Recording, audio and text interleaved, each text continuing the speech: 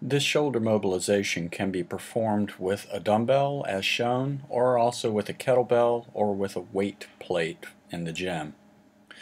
Think about making a circle around your head, or a halo if you will, and work in both directions.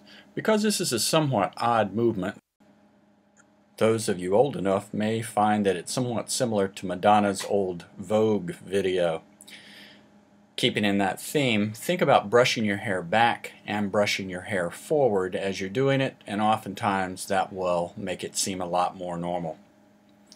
Focus as well on keeping your body nice and stiff, and don't do this. Don't let your core break and move to the side or to the front, and don't try to wring your head through your arms.